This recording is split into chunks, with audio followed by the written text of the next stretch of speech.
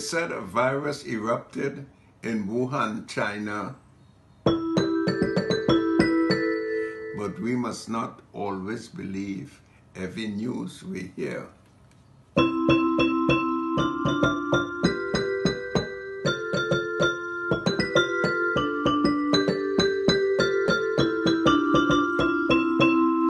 Then we were told the name of it is COVID-19. COVID-19.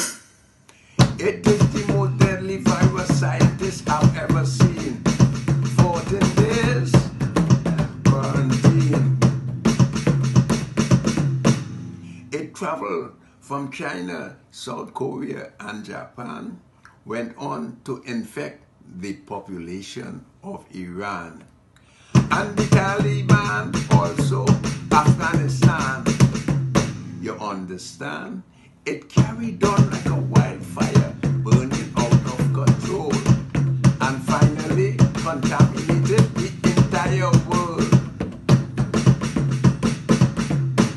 When Italy recorded so many fatalities, arrivederci, other countries took the situation more seriously.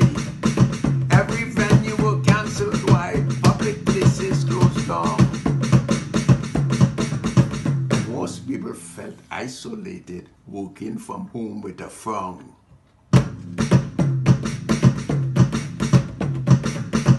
Everybody in the country, like bees, they all went crazy, racing far and wide on a shopping frenzy.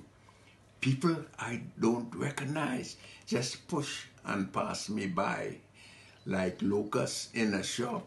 They leave all the shelves dry, afraid of getting hungry. They were hoarding for a lockdown.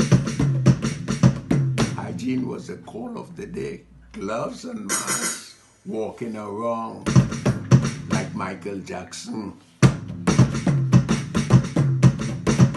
No more school children are passing under my window. No one visits me anymore, not even a ghost or a shadow. Contagion is the word that is now going around. The planet is on alert. People are told to be homebound. FaceTime. FaceTime is not something I usually do, but at present, so happy to see and speak with you. I am now grateful for this modern technology so I can face a more pleasant time and joyful reality. Someone said that by the summer, the virus would melt away and disappear. Melt away and disappear. Since then, thousands have died, but COVID is still here. Have no fear. Whoever said that may be foolish or ignorant. Foolish or ignorant. Also suggested to inject people with disinfectant. Disinfectant. Oh, yeah.